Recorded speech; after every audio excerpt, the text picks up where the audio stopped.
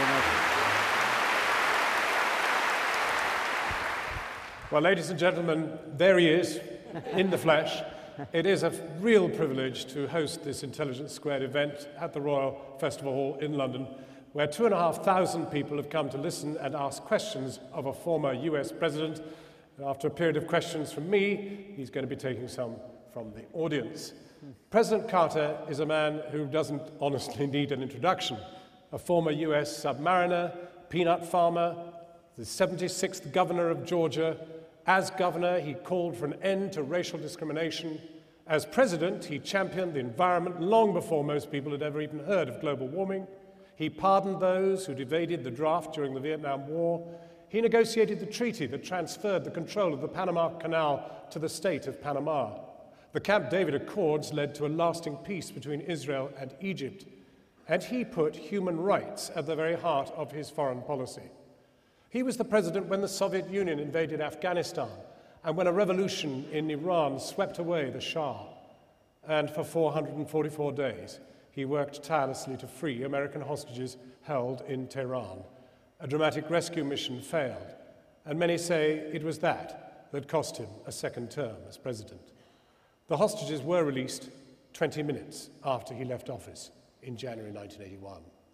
Since leaving office, he has, among other things, created the Carter Center, which monitors elections around the world, advances human rights, and has led the effort to rid the world of guinea worm, which will be only the second disease in human history ever to be eradicated. He continues to call for peace between Israel and its neighbors and the establishment of an independent Palestinian state. And he serves as one of the elders, a group of independent world leaders working for peace and human rights, which was brought together by Nelson Mandela. Ladies and gentlemen, please join me in again welcoming the Nobel Prize laureate and 39th President of the United States, the man from Plains, Georgia, President Jimmy Carter. Thank you, John. Thank you. Thank you. Very nice.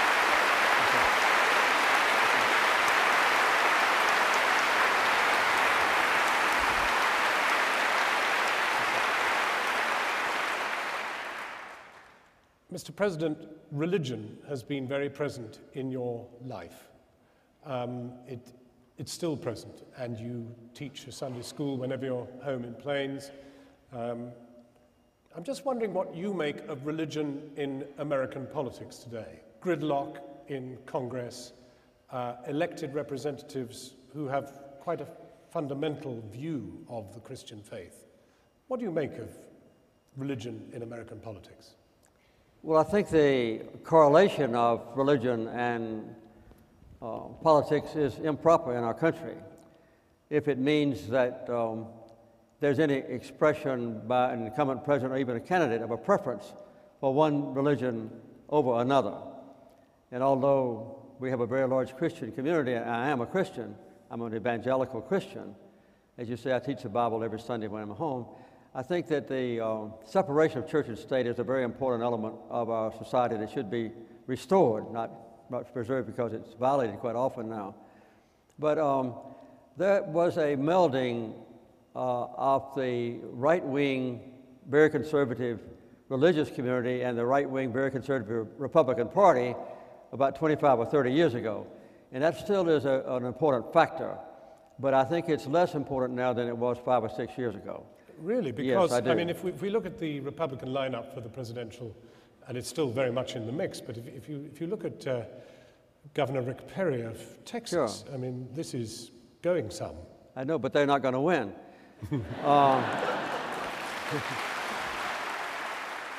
But you don't need me to tell you that these are awful times economically for many Well, they are Americans. in our country and also in Europe. There's no doubt about that. And that opens up a kind of ugly space, a space where people are looking for messianic leaders, if you like.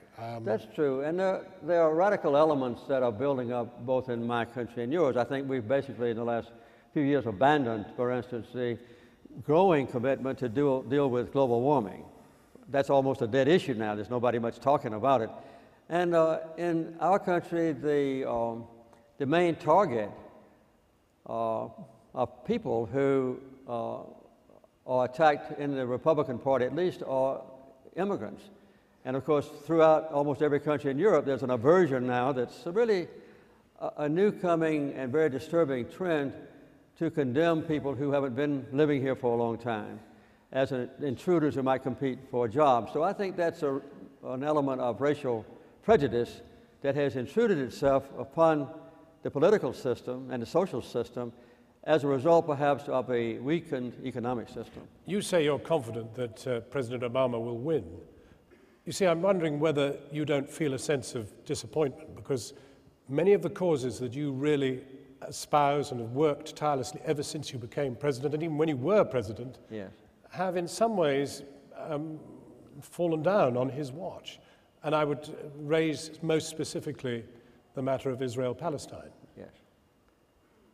You want me to comment on that? I do. I'm wondering, I'm wondering, for example, I mean, I imagine you would absolutely have stood by his view yes, that there should be no more settlements absolutely built in Palestinian territory. I was very excited when President Obama went to Cairo and said that a policy of my nation and my government is no more Israeli settlements in Palestine. And this sent a wave of hope and aspirations for the Palestinians finally to get some basic political and human rights. And of course, it was rejected in its totality by the Netanyahu regime. And then I was also encouraged this past May when President Obama repeated the policy that all his predecessors have had since Israel was a nation, since 1967 at least, that Israel should withdraw from the occupied territories except for the 1967 borders modified. And apparently he's abandoned that as well. Now, when he made his recent speech in the United Nations, there was no mention of 67 borders. And I think this... So what do you think is happening? I think it's the political pressures within our country from the supporters of Israel. And I'm a supporter of Israel. I might add to say my hope, my number one international dream and prayer has been to bring peace to Israel. I was involved in the so-called Geneva Accords. In fact, I was involved in the negotiations between the Palestinians and Israelis, and I made the keynote speech at Geneva when it was announced.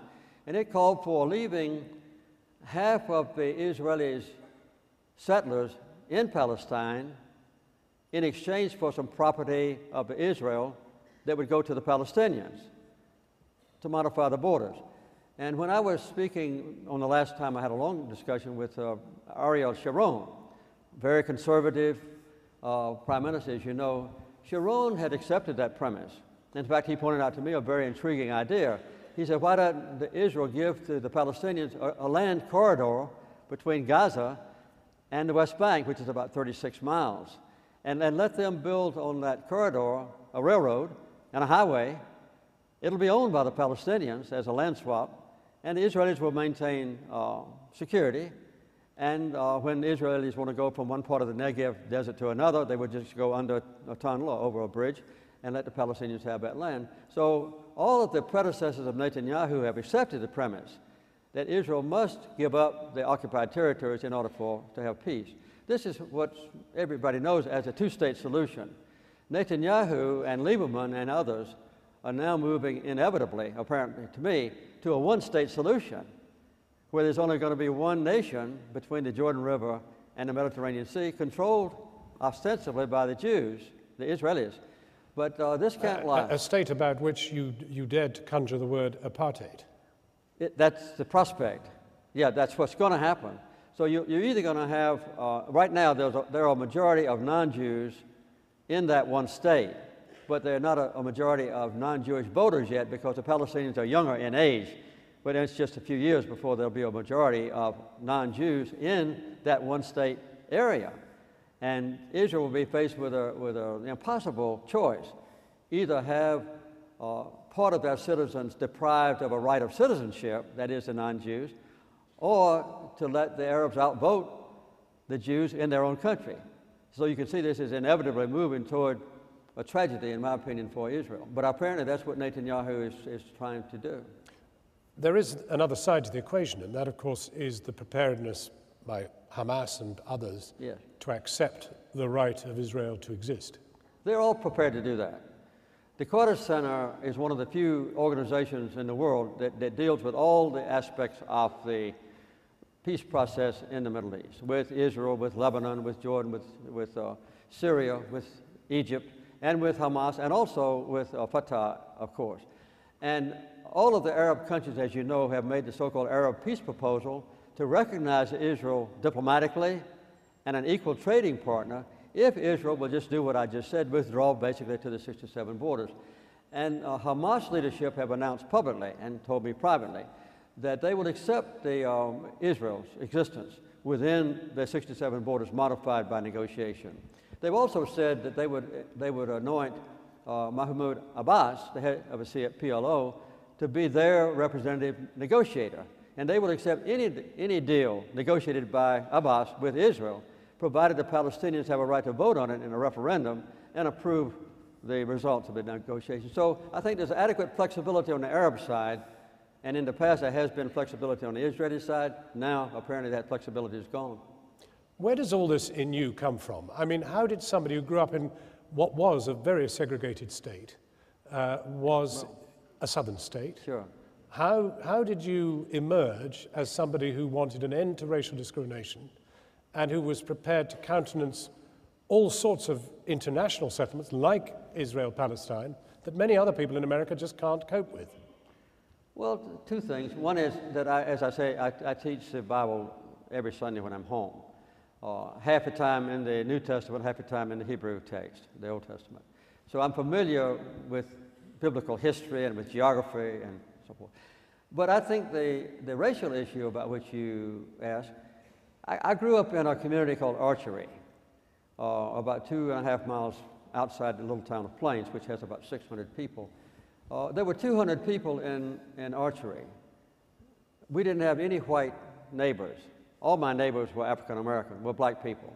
So I grew up in a culture of the black community. I wrote a book about that called An Hour Before Daylight, which is still on sale, by the way. And the BBC does not allow commercials. I didn't make a commercial, no. Just an announcement. But at the end of the book, I tried to think of the 5 people in my life, other than my mother and father, that shaped my life. And only 2 of those people were white. So I was immersed in a black culture as a child until I was 12 or 13 years old. My mother was a registered nurse, a member of the medical profession, and she never paid any attention to racial segregation or racial distinction. So I think it was that realization on my part as an evolving adult that legal segregation under the Supreme Court ruling and the congressional action and so forth was a millstone not only around the neck of my black neighbors, but a millstone around the white people who were imposing our will on these people whom we considered to be inferior. And I knew from biblical teaching, my religion and my mother, that we were not superior and they were not inferior. Your family were peanut farmers. I mean, still is. Still are. And I'm wondering how, from this very small nut and its production, you found your way to becoming governor of Georgia and president of the United States. I mean, you must be a very ambitious, very competitive man. That must be your downside. Well, but you are competitive, aren't you? Somebody said, I think it was Hamilton Jordan, said, your campaign manager, that you thought you could probably make a better turkey noise than a turkey.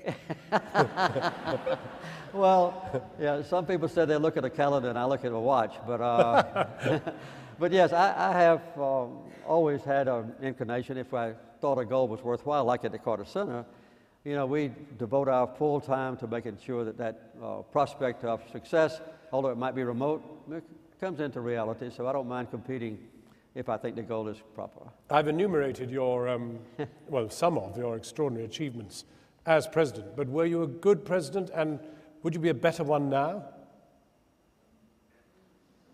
Leaving out the question of age. Yes. Which is irrelevant. Yes. Would you be a better president now than you were? No, I don't think so. This is a difficult time for any president. And it's an unprecedented political atmosphere in my country. It never has prevailed before, except perhaps during the Civil War when we were actually in conflict between the North and South. But there's a polarization in my country that is totally unprecedented. And it's brought about by the massive infusion of money into the political structure of America. You couldn't possibly expect now to be the Democratic or Republican nominee unless you could raise $200, $300, $400 million. Obama will probably raise $1 billion. When I ran for president against Gerald Ford, we didn't accept any contributions. In America, there was a law then and now that every taxpayer could put a little check mark on his income tax, and it's $2. So he and Ford and I both, and later Reagan and I both, ran without any contributions. Our Supreme Court of the United States, let's see, January before last, made the stupidest decision that the Supreme Court has ever made by ruling, in effect, that corporations are people, and there's absolutely no limit on how much a corporation can give to political candidates. Even corporations in our country that have foreign ownership, they can give as much money as they want to any candidate, and they don't have to be revealed publicly where the funds derive. So this has meant now that people who are incumbent who have some vote to sell in the future or in office have a plethora of money. And in almost every campaign now, the number one project is to tear down the personal reputation of your opponent, the negative advertising. And although most American voters say we don't pay any attention to we don't like negative advertising, it really works. So that polarization at the local level carries over into Washington. This is unprecedented in our country. Your presidency ended in the appalling hostage crisis. Yes. 444 days. I remember. I was actually in Tehran for much of that time. And I wondered, you're a man of religion, how did you feel about Iran immediately after you left office? They bamboozled you out of office in many ways. Well, I don't blame you for that, but after the Shah was overthrown, I thought it was proper for me to have diplomatic relations with the revolutionary government, with the Ayatollah's government, and I did. They had a large number of diplomats in Washington. I had, as you know, a large number of diplomats in Tehran. And I really don't believe personally that the Ayatollah knew ahead of time that the militant students were going to take our embassy and capture our hostages. Later, though, it evolved, as you know, into a long period of time. But I thought when I left office and now, that the United States should have diplomatic relations with Iran. And within the bounds of propriety and diplomatic niceties, that we should have maximum communication between Washington and Tehran. I still feel that way, because I believe that the human rights abuses in Iran could be lessened by beneficial United States influence. We're powerful enough to withstand, reaching out a hand of friendship, even though sometimes it may be rebuffed. Do you think that the world's response and America's response to 9/11 was right? At the beginning it was, yes. I think that immediately after 9/11, we had almost unanimous expressions of condolence and support from around the world, including in Tehran, by the way. But we have made serious mistakes since then. The worst mistake was when George W. Bush decided to invade Iraq, which I strongly opposed. I think that it was proper for the United States to go into Afghanistan because that's where Al-Qaeda had solidified its presence and support from the Taliban government and so forth. I think we had to go in and remove the threat of Taliban strength. After that, instead of looking toward Iraq with totally false premises, and I think the leaders knew that they were false at the time, we should have stayed in Afghanistan and used a tiny portion of the money we've spent in Iraq to rebuild Afghanistan. And now, I mean, how would you see extricating from Afghanistan? Do you believe that the sooner the better. Well, but do you believe the current assassination of targeted individuals by drone is a right thing? It's not something that I would have done, but I'm really not in a position to criticize President Obama for his decision. I don't want to be in that position. And the killing of Osama bin Laden? I think that was probably justified, yes. Osama bin Laden had deliberately killed more than 3,000 of my own fellow citizens. I think he deserved to be killed, yes. Do you think America has understood the lessons of Iraq and Afghanistan? I know one of us has.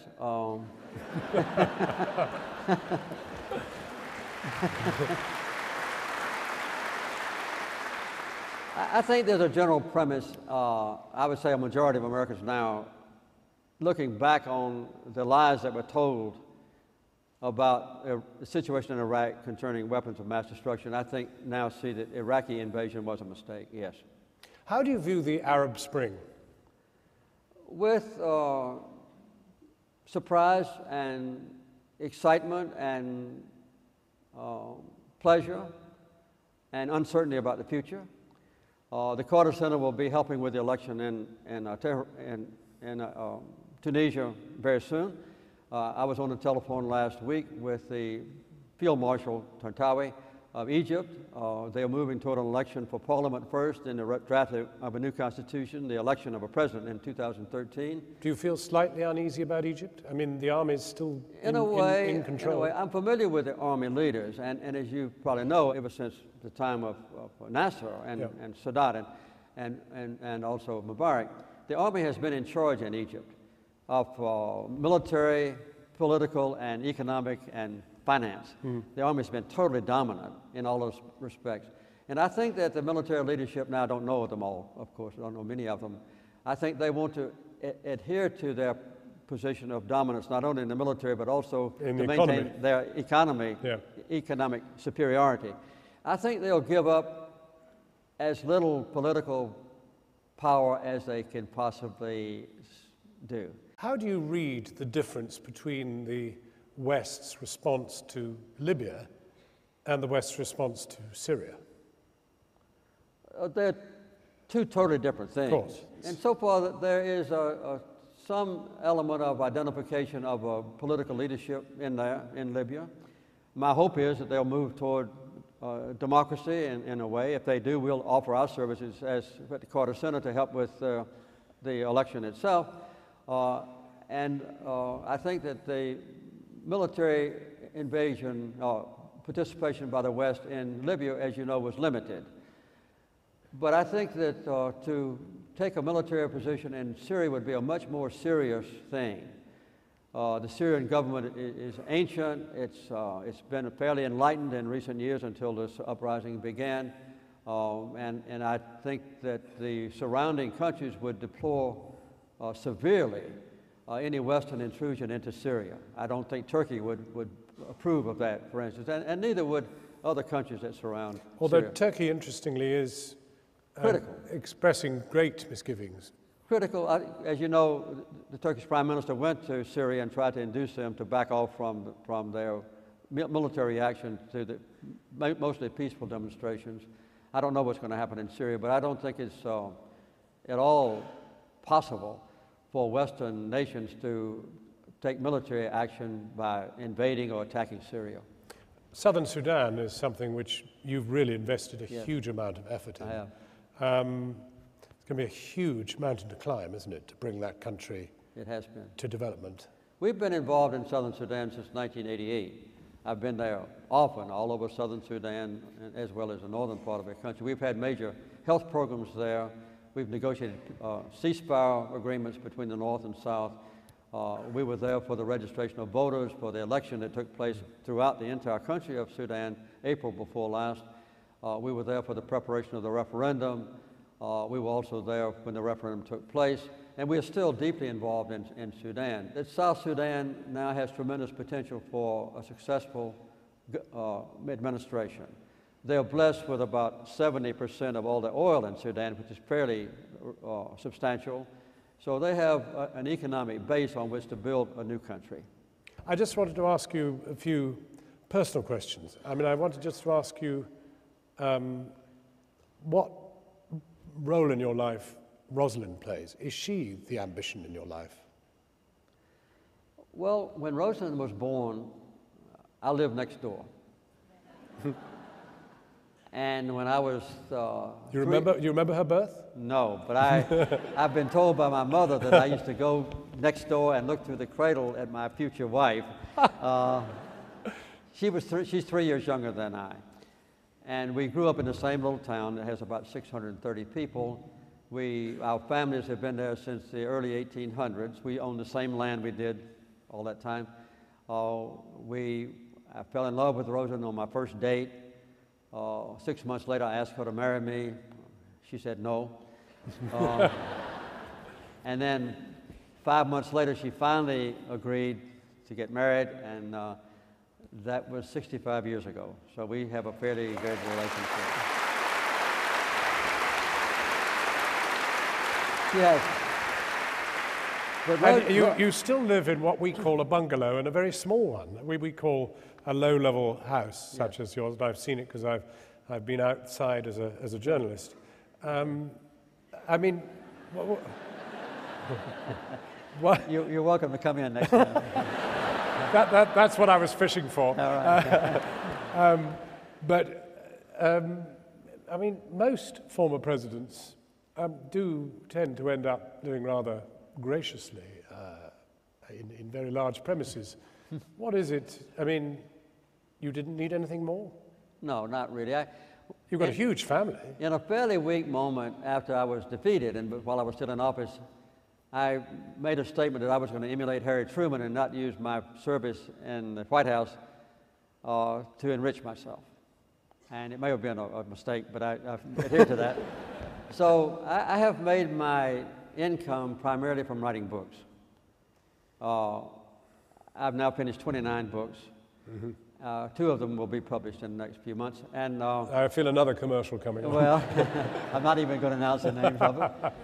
And I also get the retirement of a president, and I'm a full-time professor at Emory University, and I get a salary there, so I have an adequate income.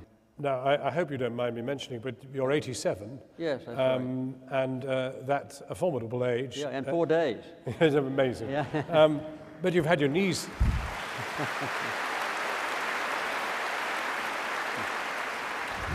You've had your knees fixed very successfully, yes, I have. Only in the last few months. What is the secret? I mean, you seem to have completely boundless energy, and you still seem to be competing for something. Well, almost my entire public life is devoted to the Carter Center, and we have a wide range of projects. We've had projects in more than 70 nations. Not coincidentally, 35 of those countries are in Africa, where the need is greatest. So almost every day we have new challenges in life, opportunities for adventure, unpredictability, excitement, sometimes disappointment, sometimes gratification. So it's a very wonderful life that we have. Yeah, but a lot of that's on a plane. I mean, you've come all the way over from Atlanta.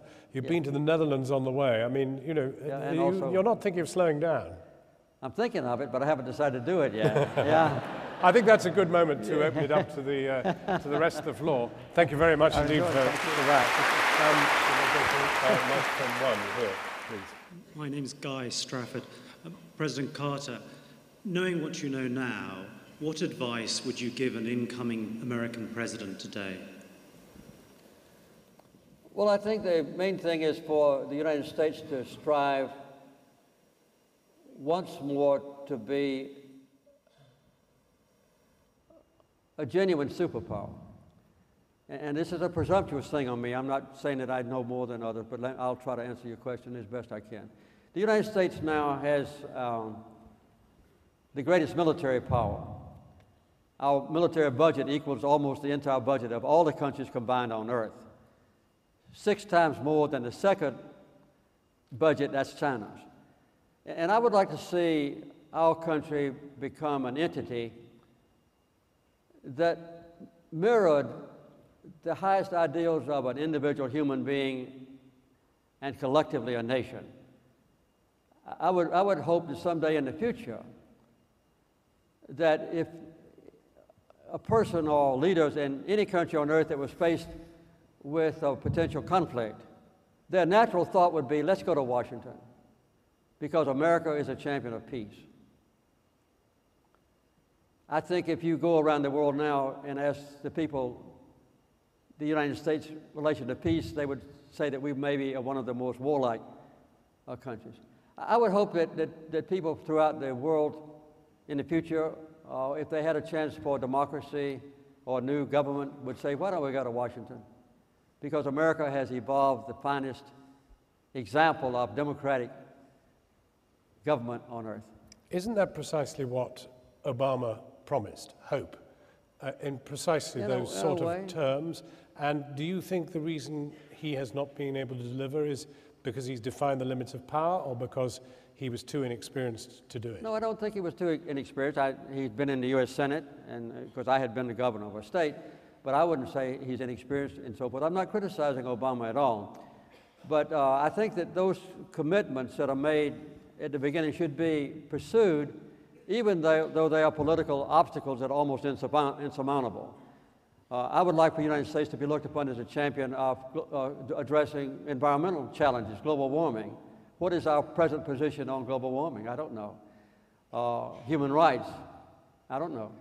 I would like for the United States to be the champion of generosity in helping countries or people who are in need. Those are the kind of things that can be made clear. And I hope that the future presidents will do this. And also the future prime ministers of Great Britain. I'm not singling out my own country, but great, powerful, secure nations that have stable democratic governments ought to be in the forefront of all these kinds of issues that relate to peace, human rights, environmental equality, the alleviation of suffering, freedom, democracy, and let that be a commitment that is sound regardless of the political exigencies of partisanship within a country. Let's take microphone 3 up in the balcony. Mr. President, my name's John Newman. I'd like to ask a question about Korea, because it's over 20 years since the Cold War ended, and yet the situation in the Korean Peninsula remains really dangerous. I believe you visited it quite recently. Could you give us some insight as to how that danger could be defused? Thank you. Yeah. North Korea. Yeah. Well, the Carter Center has one characteristic that's very precious to us, and that is freedom. And even though my government might have a prohibition against going and becoming involved in another place, we don't have that restraint. For instance, I go to Cuba when I want to, and I've been to North Korea 3 times, trying to put a termination to the nuclear threat there. In 1994, I went to North Korea, met with Kim Il-sung, and I was able, with my wife, to negotiate a complete agreement between the United States and North Korea. And Kim Il-sung agreed to do away with their nuclear program and do a number of other things. And that was stabilized and accepted by the Clinton administration. And as you may remember, our Secretary of State, Madeleine Albright, went to Pyongyang to confirm this agreement that I negotiated. When George W. Bush came in office, he canceled that agreement. And the North Koreans responded by resuming their nuclear program. I've been in North Korea twice recently, once with a group of elders and once representing just the Carter Center. And I believe, you may not agree with this, I believe that the North Koreans are now willing to give up their entire nuclear program and to negotiate a peace agreement with South Korea and the United States. That's not exactly right with China and the United States, because the original ceasefire that ended the Korean War was not with South Korea. And the United States is now pretty deeply in bed with South Korea, so we don't move on any element that relates to North Korea without approval from Seoul. So we are restrained unnecessarily, in my opinion, by moving from that. But I think that we ought to have direct talks with North Korea. We ought to find out what North Korea is willing to do, see if they will give up their nuclear weapons, if the United States would recognize them diplomatically and have normal trade relations with them and lift the embargo that we've had now, as you pointed out, 60 years or so. So the situation is ripe for the resolution of that Korean Peninsula crisis, and I think the United States is the only entity that can bring that about, but it would take a change in our policy, at least to deal with the North Koreans in good faith. I think the North Koreans are ready, based on my own experience in talking to them personally. Do you think you were ever a mainstream politician, or have you always been out on a limb? And why aren't more people with you, given what you're espousing, things that many ordinary people in Europe would probably support wholeheartedly? And yet in America, let's be fair, sometimes you wonder whether it's a good idea for you to turn up on a candidate's campaign. Well, I know that. Well, my position on Cuba, and my position on North Korea, and my position on Nepal, and my position on the Mideast with Palestinians. Venezuela? And Venezuela. We've monitored 4 elections in Venezuela. These are kind of outlaw regimes for the United States government. But since I left office, I've never been to a foreign country that I didn't first get approval from the White House. And I always let them know what my purpose is in going. When I return, I'm very meticulous. I write my trip report on the way home. The next day, I send a full copy of my activities to the White House, to the Secretary of State, and sometimes to the Secretary General of the United Nations. But I don't have to deal with the political pressures of the White House. But when they see you coming, do you think they react with joy or a groan? Which one? Where I go? House. Well, I mean, over the years.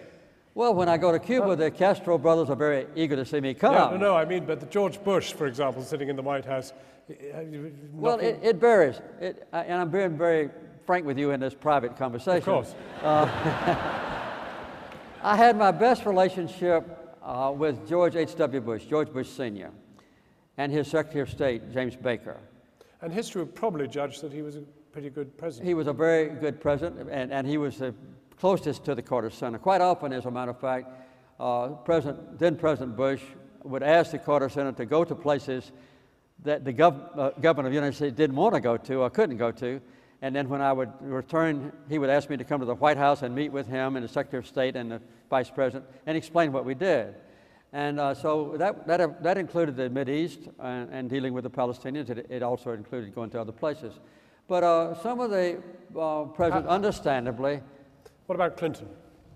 We did have a very good relationship with President Clinton. I think one of the reasons was that when he was inaugurated president, the news media there, the Washington Post and New York Times, said that almost all of his foreign policy members were Carter people. And this was Carter Redux, reborn. And I think that President Clinton had a natural reaction against my intruding into the foreign policy of the United States. And I don't think I've ever done anything of a secret nature that the president didn't know about. And sometimes the president might say, privately, I agree with you, what you advocate, but I can't espouse that position because of other considerations that I don't have personally as a private citizen. And has any American president ever said that of what you've said about Israel, for example? I would guess that I believe, not based on his statement, I believe that President Obama privately agrees with our position on the Mideast. I think he expressed himself very clearly when he made his speech in Cairo saying no more settlements. And I think he expressed himself very sincerely when he said earlier this year in May, the 67 borders have to prevail. I believe that's what he really believes. So is the pressure intolerable, or Yes. He's a weak man? The pressure is incredible and incomprehensible to anybody outside our country. I felt it when I was president. In fact, when I have met, after I left office with Prime Minister Netanyahu, he condemned me for having the peace treaty with Egypt, between Israel and Egypt, because he said I gave away the Sinai Desert to Egypt. And on that desert area, which belonged to Egypt, Israel had built 2 very large Air Force bases, a large settlement, and they had also 3 oil wells that belonged to Egypt. And it's true, I gave them back to Egypt. But I think the resulting treaty has been good for both countries. But there are some people in Israel that disapprove of what I did, but I think they are in the minority. Let's take another question, this time from the microphone up there, number 2. Mr. President, with the kind of economic collapse around the world and the kind of present economic distress we're in, as a venerable old man, what dreams do you dare dream for America? Amid the economic collapse, what dreams do you dare dream for America? Well, I think America still has the proper image of being a country that was founded on freedom, on democracy, on a heterogeneous population, that historically welcomed immigrants. Most all of our ancestors were immigrants. Mine happen to come from here. And so I think that the basic principles of America as a champion for peace and for human rights will prevail in the future. Those are the dreams that I have, and I think the American dream is, what I just said is the dream of a majority of my fellow citizens. And your question? Susan Wolf, I live in London. I'm a registered Democratic voter from Wyoming. You mentioned the religious right, the rise of some of these things that are going on in the States. And this may be kind of an unfair question in the circumstances, but what do you think is the role of the media in all of this, and can you comment on what's happening with the American media right now? A good question. Role of the media in the rise of the religious right. Thank you very much. And the next question quickly from that mic. Good evening, Mr. President. My name's Faith Jegede. I just wanted to ask you, Jon Snow at the beginning of the evening listed a list of your achievements, and you've inspired people from my generation to my father's generation who's here tonight. I was wondering, what is your greatest achievement, and what achievement are you yet to achieve? Very good. The Democrat who asked about the role of the media in the stoking of the religious right. The rise of the religious right. Well, I really feel that the media in the Western world, particularly the United States and Great Britain, for instance, should be and are free. They are diverse, and the United States now has a choice in media that we didn't have, for instance, when I was president. There were only 3 television stations in America, and they all had programs of a very limited nature. Now there's 24 hours of television. And people that are naturally inclined to be conservative watch Fox. And those that are naturally inclined to be very liberal watch MSNBC. And maybe CNN is somewhere in between.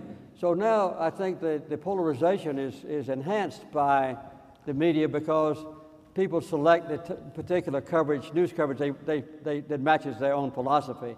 And Fox has become very popular, and I think that Fox has been one of the main reasons we've moved to the right in political philosophy, and also maybe the right-wing inclination to go toward more conservative religious leaders. Do you appear on Fox often? No, I haven't been invited. Well, I own, yeah. Well, I'm often on Fox news programs, but not on their talk shows, no. Right. And finally, the question, your greatest achievement, you only get a sentence each on this, greatest achievement and the achievement you would most like to realize. Well, I think my greatest achievement in generalities is keeping my country at peace. We had some very serious challenges when I was president, but we never dropped a bomb, we never launched a missile, we never fired a bullet in anger, and we tried to bring peace not only to my country, but to other nations around the world as well, including Egypt and Israel. So I would say the maintenance of peace was an important achievement, and the preservation of human rights.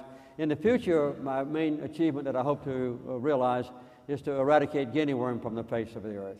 Unfortunately, that is all we have time for, but thank you very much indeed for your questions, and of course, a really very, very big thank you to you, President Carter, for giving us so much of your time.